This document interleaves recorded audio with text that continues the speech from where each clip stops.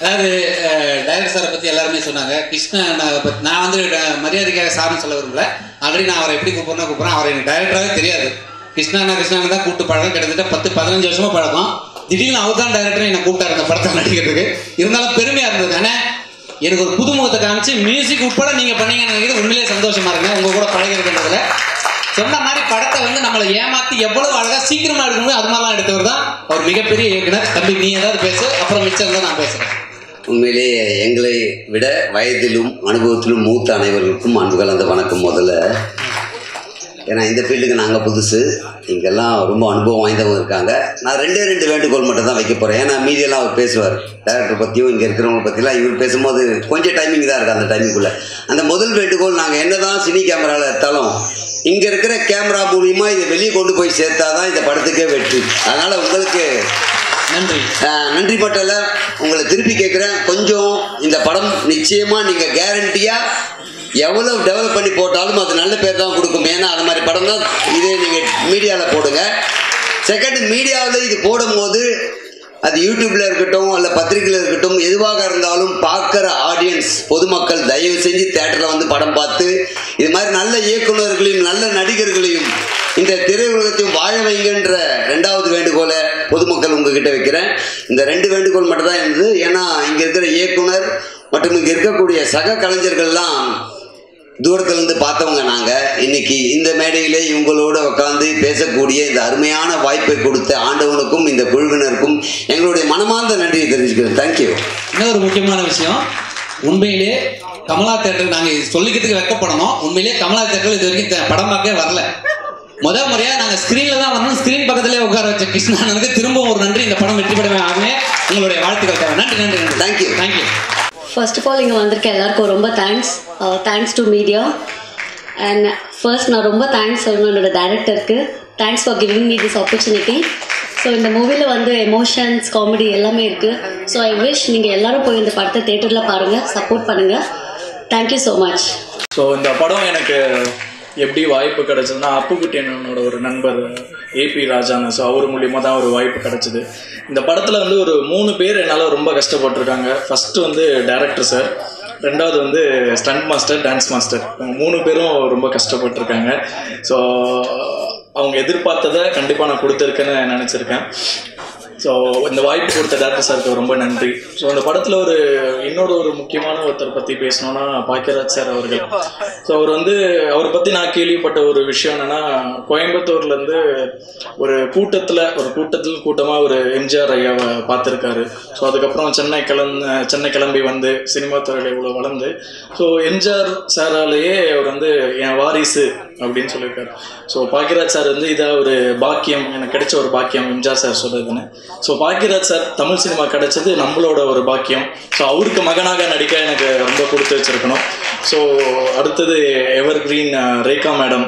So actually எனக்கு ஒரு சின்ன வருத்தம் என்னென்னா, ரேகா மேடம்லாம் நான் குட்டி பையன் அவங்க நடிக்கும் போதெல்லாம். ஸோ அதுக்கப்புறம் வளர்ந்ததுக்கப்புறம் அவங்க படங்கள்லாம் பார்ப்பேன். திடீர்னு ரேகா மேடம் உனக்கு அம்மா அப்பா அப்படின்னு சொன்னார். சரி ஓகே, இந்த பார்த்திபன் சார் சொல்கிற மாதிரி தான் சார், ரம்பா சார் அந்த மாதிரி, சார் ரேகா சார் அந்த மாதிரி தான் மைண்டில் இருக்கும். ஸோ அவங்களோட நடித்தது ஒரு பெரிய எக்ஸ்பீரியன்ஸு. ஸோ எனக்கு நண்பர்கள்னு சொல்லக்கூடாது, என்னோட அண்ணன் தான் சொல்லணும், அப்புக்குட்டி அண்ணன். ஸோ அப்புக்குட்டி அண்ணன் எனக்கு ஒரு நீண்ட காலமாக தெரியும். நான் சின்ன வயசுலேருந்து வளர்ந்துட்டு இருக்கும்போது எனக்கு ஒரு அண்ணன் மாதிரி தான் அவர். ஸோ பேர் தான் அப்புக்குட்டி. உண்மையிலே சொல்லணும்னா ஒரு மனசு ரொம்ப கெட்டிங்க. ஸோ அந்த மாதிரி ஒரு அழகான ஒரு நண்பர். அடுத்த இன்னொரு நண்பராக எனக்கு நடிச்சிருக்கிறது அம்பானி சங்கர். ஸோ ஒரு பேர்லேயே அம்பானியும் இருக்குது, சங்கர்னும் இருக்குது. ஸோ அதே மாதிரி ஒரு பிரம்மாண்டமான ஒரு மனிதர், நல்ல மனிதர், அன்பு காட்டுற ஒரு அண்ணன். ஸோ இவங்களோடலாம் நடித்தது மிகப்பெரிய பாக்கியம் தான் நான் சொல்லணும். ஸோ இந்த வாய்ப்பு கொடுத்த டைரக்டர் சாருக்கு ஒரு மிகப்பெரிய நன்றியை தெரிவித்துக்கிறேன். ஸோ டைரக்டர் சாரை பற்றி கடைசியாக ஒன்று சொல்லணும்னா, கிருஷ்ணா. ஸோ கடவுள் கிருஷ்ணாக்கு நம்ம தான் எப்போவுமே படையெல்லாம் வச்சு படைப்போம். ஸோ இந்த கிருஷ்ணா நம்மளுக்கு குஸ்காவை படைச்சிருக்காரு. ஸோ இது வெறும் குஸ்கா மட்டும் கிடையாது. ஸோ பேர் மட்டும்தான் குஸ்கா, உள்ள சிக்கன் பீஸு எல்லாமே இருக்குது. ஒரு சுவையான ஒரு உணவு தான் இந்த படம். ஸோ இந்த படம் வெற்றி பெற நீங்கள் அனைவரும் வாழ்த்தணும்னு மனமார்ந்த நன்றியை தெரிவித்து விடைபெறுகிறேன். நன்றி. மேடையில் அமர்ந்திருக்கும் இங்கே இருக்கிற எல்லாவர்களுக்கும் உங்களுக்கும் எல்லாருக்கும் என்னுடைய மனமார்ந்த நன்றி.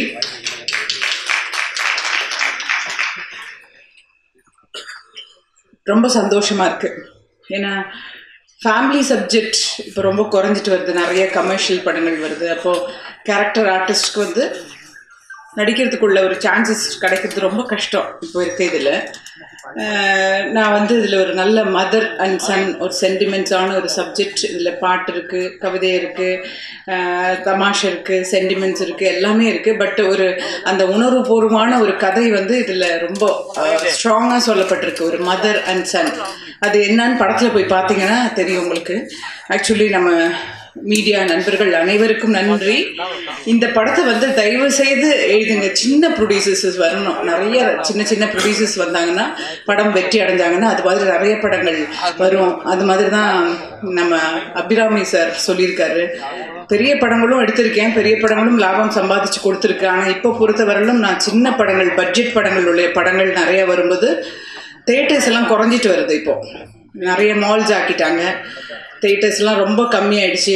ஸோ 150 பேர் உட்காந்து பார்க்குற ஸ்மால் ஸ்க்ரீன்ஸில் படங்கள் வர ஆரம்பிச்சிருச்சு. அந்த 150 தேட்டர்ஸ் வச்சு ஒரு 1000 தேட்டர்ஸில் பார்த்தாலே இந்த படம் சூப்பர் ஹிட் ஆகிடும் டெஃபினட்டாக. இந்த படம் வந்து ஒரு அட்லீஸ்ட் ஒரு 1 வீக் சூப்பர் ஹிட்டாக தேட்டரில் போய் படம் பார்த்தா அவங்க போட்ட காசை எடுத்துடலாம். பாருங்கள் எவ்வளோ இன்னசென்ட்டாக இருக்காங்க அந்த ப்ரொடியூசர்ஸு. ஒருத்தர் வந்து சரவணன், இன்னொருத்தர் வந்து நாராயணன், 2 பேருமே வந்து அரிசி மில் ரைஸ் ஓனர்ஸ் தான். எப்படி அது பணத்தை எடுத்து எப்படி ஷூட்டிங் கொண்டு வருவாங்கன்றது நான் கண்ணால் பார்த்துருக்கேன். அதாவது அன்னன்னைக்கோட செலவுகள் நடத்தணும், அன்னன்னைக்கோட எக்ஸ்பென்ஸ் எல்லாம் கொடுக்கணும், அன்னன்னைக்கு ஆர்டிஸ்ட் அன்னன்னைக்கு டேட் பேமெண்ட்ஸ் எல்லாம் கொடுக்கணும்னா அது எப்படி அதுக்கு ஒரு கோஆர்டினேட் பண்ணாங்க பாருங்கள். நான் கண்ணால் பார்த்துருக்கேன். அவங்கள கூட இருந்து நிறைய பேர் நண்பர்கள் உதவி செஞ்சாங்க.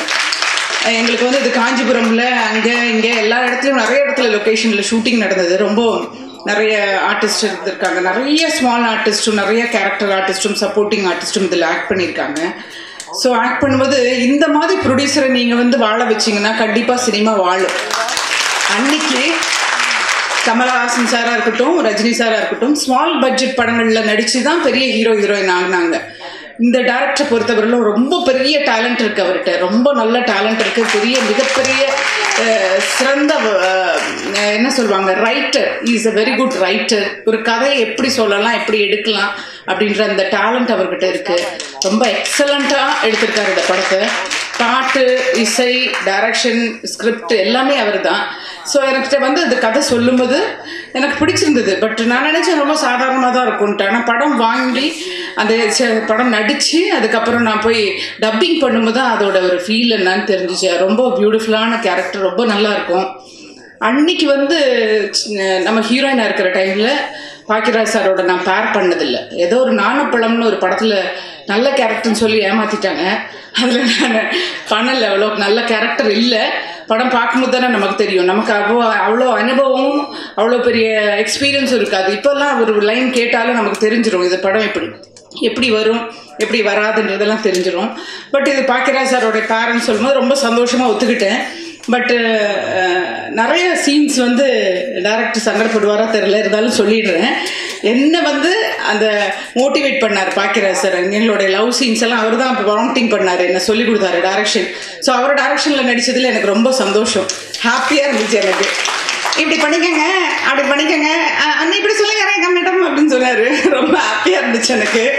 என்னை டைரக்ட் பண்ணிட்டே இருந்தார். என்னோட சீன்ஸ் எல்லாம், எங்களுக்குள்ள ஒரு லவ் சீன்ஸ் எல்லாம் வரும், ஒரு கோயிலில் எடுத்தது, அதெல்லாம் அவர் தான் சொல்லி கொடுத்தாரு. ரொம்ப சந்தோஷமாக இருந்துச்சு எனக்கு, ஹாப்பி. அதுக்கப்புறம் இந்த ஸ்டேஜில் நான் ரொம்ப சந்தோஷப்படுறது என்னென்னா, என்ன டைரக்ட் பண்ண 3 டைரக்டர்ஸ் இங்கே இருக்கிறாங்க. அன்னைக்கு வந்து நான் எல்லாமே கேரக்டர் ரோல்ஸ் தான் பண்ணியிருக்கேன். ரொம்ப பெரிய எக்ஸ்போஸ் பண்ணி பயங்கர கிளாமரெல்லாம் பண்ணல. பட் என்ன வச்சு டைரக்ட் பண்ணி என்ன வந்து ஒரு பெரிய ஹீரோயினாக மதித்து என்ன ஒரு ஹீரோயினாக டைரக்ட் பண்ண டைரக்டர்ஸில் வந்து ரங்கராஜ் சார் இருக்கார். நினைவே ஒரு சங்கீதம். இவ்வளோ வருஷம் கழிச்சு அவளை பார்க்குறதுல எனக்கு ரொம்ப சந்தோஷம். ரொம்ப நல்ல படம், அதுவும் விஜயகாந்த் சாரோட ஆக்ட் பண்ணியிருக்கேன். அடுத்தது டிபி கஜேந்திரன் சார் இருக்கார். Is also my director. அவர் தாயா தாரமான்னு எடுத்திருக்காரு. நானும் ஆச்சியமாவும் ரொம்ப பியூட்டிஃபுல்லான ஒரு கேரக்டர் பண்ணோம் ரிஷ்விசேகர் சாரோட. ரொம்ப எக்ஸலண்ட்டான கேரக்டர் அதுவும். அப்புறம் இது ஒரு தொடர் கதைன்னு சொல்லி நானும் அமலாவும் ஆக்ட் பண்ணியிருக்கோம். அதிலும் ஹீரோயின் ஆக்ட் பண்ணேன். அனுமோகன் சார் இங்கே இருக்கிறாரு. ஸோ இவங்களெல்லாம் பார்க்கும்போது எங்கள் மாஸ்டர் நம்ம ஒரு நல்ல ஊரில் நம்ம மாஸ்டர் ஒர்க் பண்ணார். ஜாக்வர் தங்கம் சார் அவரும் இருக்கார். இந்த மாதிரி ஃபங்க்ஷன்ஸ் எல்லாம் வரும்போது தான் எல்லாரையும் மீட் பண்ணுற ஒரு ஆப்பர்ச்சுனிட்டி கிடைக்குது. அந்த காமெடியன்ஸ் அந்த கார்னரில் உட்காந்துருக்காங்க பாருங்கள், அவங்களெல்லாம் வந்து நீங்கள் வந்து நல்லா சப்போர்ட் பண்ணி கொண்டு வரணும். அதே மாதிரி நம்மளுடைய ஷங்கர் அவருக்கெல்லாம் ரொம்ப டேலண்ட் இருக்குது.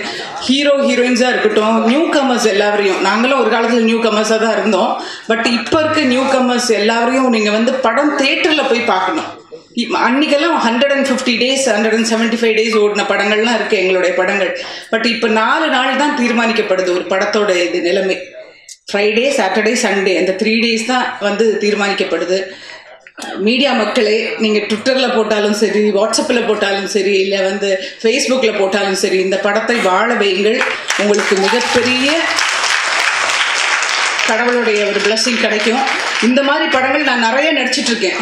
ஏன்னா பெரிய படங்களில் எப்படியும் நம்மளை கூப்பிட மாட்டாங்க, அதுக்குன்னு ஒரு பெரிய ஸ்டார் காஸ்டிங் இருக்குது. சின்ன படங்கள் நான் நிறைய ஆக்ட் பண்ணிகிட்ருக்கேன். இந்த படம் எல்லாம் நிறைய படங்கள் வரப்போகுது. ஏன்னா ஒரே மாதிரி டீச்சரை கை பிடிச்சிட்டு இப்படியே இருந்துட்டு இருந்தால் அதே மாதிரி சேம் கேரக்டர் இருக்கணும், வேறு ஜோனில் இறங்கணும்னு சொல்லி நல்ல நல்ல கேரக்டர்ஸ் பண்ணிகிட்ருக்கேன். Please support me always. இந்த மாதிரி சின்ன ப்ரொடியூசரையும் வாழ வைங்க. Thank you so much. வாழ்த்துக்கள். எங்கள் அழைப்புதலை ஏற்று இங்கே வருகை புரிந்திருக்கும் கலை உலக பிரம்மாக்களுக்கும், நண்பர்களுக்கும், உறவினர்களுக்கும் மற்றும் பத்திரிகை ஊடகங்கள் அனைவருக்கும் எங்களது எஃப்எம் கலைக்கூடத்தின் சார்பாக மனம் திறந்த மகிழ்ச்சியான நன்றியை தெரிவித்துக் கொள்வதில் மட்டற்ற மகிழ்ச்சி அடைகிறோம். கலைத்துறையில் 45 வருட அனுபவம் உள்ளவன் நான்.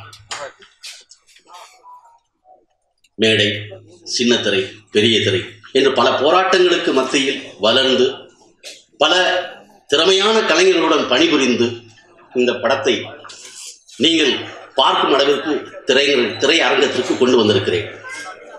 இதில் கதை, திரைக்கதை, வசனம், பாடல்கள் எழுதி இசையமைத்து இயக்கியிருக்கிறேன். அடித்தளம் எனக்கு நாடக மேடை. அதை நான் உங்களிடம் பதிவு செய்ய வேண்டும் என்று ஆசைப்படுகிறேன். ஐயா கலைஞர் ஐயா வசனம் எழுதி அதை ஐயா கணேசன் அவர்கள் பேசியிருக்கிறார்கள், SSR அவர்கள் ஐயா பேசியிருக்கிறார்கள். அதையெல்லாம் தாண்டி இன்று பல மேடைகளில் அண்ணன் சிவகுமார் அவர்கள் பேசுவதை நான் கேட்டு மற்றற்ற மகிழ்ச்சி அடைந்திருக்கிறேன். காரணம், அழகான தெளிவான வசனங்கள். அதை ஒன்றை மட்டும் உங்களிடம் பதிவு செய்ய வேண்டும் நான் ஆசைப்படுகிறேன்.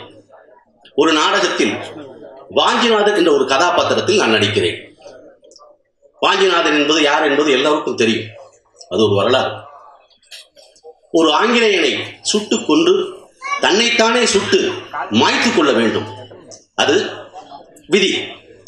ஒரு 5 நண்பர்கள் சேர்ந்து திருவுளச்சீட்டு போட்டு அதில் யார் பெயர் வருகிறதோ அவன் சென்று அந்த ஆஸ்துரையை சுட்டுக் கொள்ள வேண்டும், தான் தற்கொலை செய்து கொள்ள வேண்டும். திருமணமாகி 2 தினங்கள் தான் ஆகும் வாஞ்சிநாதனுக்கு அந்த அன்னையின் அருளால் அவனது பெயர் வருகிறது திருவுளச்சீட்டில். வாஞ்சிநாதன் அந்த ஆஸ்துரையை கொள்வதற்காக வீறு கொண்டு எழுந்து கிளம்புகிறான். 1000 கோடி ஆண்டுகள் ஆமைகளாய், ஊமைகளாய், அடிமைகளாய் வாழ்வதிலும் பாரதத்தாயே, உன் அடிமை விலங்கை உடைப்பதற்கு என் உயிரை பணயம் வைப்பேன். அந்த ஒரு வினாடி இன்பம் தான் உயர்வான இன்பம் என்பேன். போர் என்று முரசம் முழங்கிவிட்டால் முனை முகத்தில் பகை முகத்தை காண துடிக்கின்ற வீரர்களின் விழியெல்லாம் கனல் பறக்கும். வீடெல்லாம் பாசறையாய் வேங்கைகளின் இருப்பிடமாய் மாறிவிடும். வீடுவிட்டு கிளம்புகின்ற வேங்கையெல்லாம் வெற்றி பெற்றால் மட்டுமே திரும்பி வரும். அத்தகைய வீரத்தின் விளைநிலமே, பிறக்கின்ற குழந்தை எல்லாம் வீரனாகத்தான் பிறக்க வேண்டும் என்று விரும்புகிற தாயகமே, பனைமரத்து நுங்கை குடித்தவாறு முன் செல்ல தொடர்ந்து வருவோர் பனம்பழத்தை தின்று வர வீசி எறிந்த பனங்கொட்டை மண்ணிலே விழுந்து முளைத்து கிழங்காக இறுதியில் வருவோர் அதையும் எடுத்து சுவைத்து வர, இப்படி காலத்தையும் படை நீளத்தையும் கணக்கெடுக்க முடியா வண்ணம் அணி தே புரவி ஆட்பெரும் படை வைத்து ஆண்டிருந்த பாரதமே, உன் விழிநீரை கண்டதனால் என் செந்நீரை சிந்துவதற்கு முந்துகிறேன், ஏற்றுக்கொள் என்று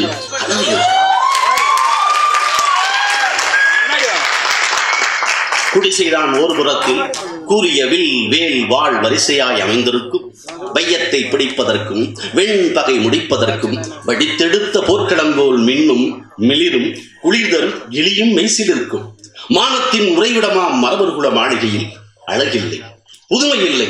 இல்லத்து வாய்தலில் கிண்ணத்து சோரோடு வெள்ளத்தை சிறிது கலந்து வயிற்றுக்குள் வழி அனுப்ப பொக்கை வாய்தனை திறந்து பிடி அன்னம் அள்ளி போட்டால் பெரும் நரை கிளவி ஒருத்தி.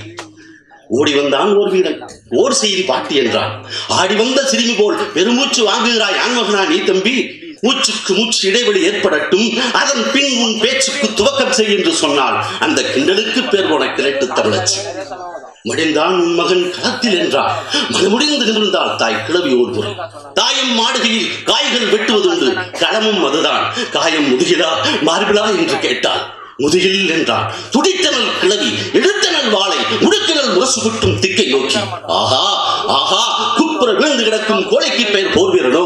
அன்றொரு நாள் பாய்ந்து வந்த கத்திக்கு பதில் சொன்னாரே என் சாகாத கண்ணாளர். அவருக்கு பிறந்தானாம் ஆண்மகனாய். இமய வரம்பிலே வீரம் சிரிக்கும், வீணை நரம்பிலே இசை துடிக்கும், அதுவும் மானம் மானம் என்றே முழங்கும். ஏடா மூடா, மரபர் குடியிலே மாசு தூவி விட்டாய். மதுவும் சுறாவும் உண்டு வாழும் மானமற்ற வம்சமானி என்று கொடுத்தாயே உன் திமிர் வாய்ந்த தோள்களிலே திடப்படுத்தவில்லையோ. ஐயோ என்று பதறினான். சென்றங்கு செருமுனை களத்திலே செந்தமிழ் பாடும் காளைகளை புரட்டினான். அங்கே ஓடிற்று நம் தமிழ் நாட்டை காக்க ரத்த வெள்ளம். மனப்பந்தலிலும் அந்த மகிழ்ச்சி இல்லை, மகன் பிறந்த போதும் அந்த மகிழ்ச்சி இல்லை. காரணம், மார்புக்கு ஈட்டி தாங்கி சாய்ந்து கிடந்தானாம் தன் மகன். ஆஹா ஆஹா, அறுத்தெறிய இருந்தேனே அவன் குடித்த மார்பகத்தை கருத்தெறிய போய் சொன்ன அந்த கயவன் எங்கே, அவன் நாக்கு எங்கே, அவன் நரம்பு எங்கே என்று கேட்டாளா. அப்படி ஒரு வீர பரம்பரையிலே பிறந்து எனக்கு மனைவியான பொன்னம்மா, நீயா இப்படி ஒரு கோழையை போல் பேசுகிற? அத்தான் என் தாலி அறுக்கப்படுமே அத்தான், அதே சமயம் ஆயிரம் ஆயிரம் தாலிகள் காப்பாற்றப்படும் என்பதை மறந்து விடாதே பொன்னம்மா. இது போன்ற நாடகங்களுடைய வசனங்கள் நிறைய இருக்கிறது. ஆனால் இங்கு நேரம் இல்லை என்பதற்காக எனது உரையை இதோடு முடித்துக் கொள்கிறேன். நடிகர் திரு ராம்கி அவர்கள் எனது 18 வருட நண்பர். அவரிடம் நான் நிறைய பாடங்கள் கற்றுக்கொண்டவன். அவர் ஒரு புத்தக பிரியர். அவர் வீட்டுக்கு போனீங்கன்னா அலமாரியில் பார்த்தீங்கன்னா எந்த புத்தகத்தினாலும் புத்தகமாக தான். எனக்கு இங்கிலீஷ் படிக்க தெரியாது. சொல்லுவார், சார் சொல்லுவார், சில விஷயங்கள் சொல்லுவார். ஆணி அடிச்ச மாதிரி, நெத்திலையும் தலையிலையும் உச்சந்தலையும் ஆணி அடிச்ச மாதிரி. சில விஷயங்கள் என்ன பசுமரத்தாணி கூட என் இதயத்தில் அப்படியே பசுமையா. அவர்கிட்ட நான் நிறைய பாடங்கள் கற்றுருக்கிறேன். எல்லாருக்கும் வணக்கம். அதாவது சார் எனக்கு ஒரு 18-20 வருஷமாக தெரியும். அவர் எல்லாரும் கூடயும் ஒர்க் பண்ணியிருக்காரு. எங்கள் குருநாதர் ஆபாவானன், சத்யஜோதி, எல்லா பெரிய கம்பெனியும் இவர்கிட்ட ஒரு திறமை இருக்குது. எப்படின்னா, நான் வந்து ஒரு 20 நாள் கழித்து திடீர்னு ஒரு லைன் சொல்லுவேன். அவன் சொன்னது 20 நாள் கழித்து திடீர்னு ஆரம்பிப்பேன் ஆஃப் வேல. ஆமாம் அப்படின்ட்டு அங்கேருந்தே பிடிச்சி பேசுவார். எனக்கு பேப்பர் பார்த்து தான் தெரியும். அவர் வந்து மனசுலேயே வேறு கதை எழுதியிருந்தால் கூட இந்த கதையை ஞாபகமாக வச்சு பேசக்கூடியவர். ஒரு நல்ல கதாசிரியர். ஒரு நாளைக்கு 30 சீன் எழுதுவார். அதில் வந்து வித்தியாசங்கள் இருக்கும். ரொம்ப அருமையாக பண்ணக்கூடிய ஒரு சிறந்த கலைஞர். அவருடைய முயற்சி, இந்த முயற்சி பெரிய லெவலில் வெற்றியாகணும். மிகவும் வந்து ஒரு கடுமையான உழைப்புக்கு அப்புறம் இந்த படம் வந்து வந்திருக்கு. இதில் வந்து மிஸ்டர் பாக்யராஜ் சார் நடித்தது ரொம்ப ஒரு ஆப்டான விஷயம். ஏன்னா எம்ஜிஆர் மாதிரி இருக்கிற ஒரு ஹீரோ கதை. அதை வந்து அவர் பண்ணது ரொம்ப நல்ல விஷயம். ரேகா மேடம் நடிச்சிருக்காங்க, சஸ்வதா நடிச்சிருக்காங்க, இந்த டிபிஎன் நடிச்சிருக்காரு, மயில்சாமி நடிச்சிருக்கிறாரு, தம்பி நடிச்சிருக்காங்க. ஸோ இப்படி எல்லோரும் பெரிய ஒரு பட்டாளமே நடிச்சிருக்கு. குறிச்சி எல்லோரும் என்னோடய ஃப்ரெண்ட்ஸ் எல்லோரும் துரை சார் நடிச்சிருக்காங்க. இப்படி எல்லோரும் ஒரு டீமாக இந்த படத்தை வந்து நல்லா பண்ணியிருக்காங்க. இந்த கதைக்கு எல்லாமே ஆக்டான கேரக்டரை போட்டிருக்காங்க. டைரக்டரும் நடிச்சிருக்காங்க, நல்ல காமெடி ரோல். ஸோ இது வந்து ஒரு நல்ல ஒரு வெற்றி படமாக, இவ்வளோ பேர் உழைத்ததுக்கு உண்டான ஒரு பலன் கிடைக்கிற நல்ல படமாக வரணும்னு நான் ஆண்டவனை வேண்டிக்கிறேன். Thank you. Thanks for the opportunity.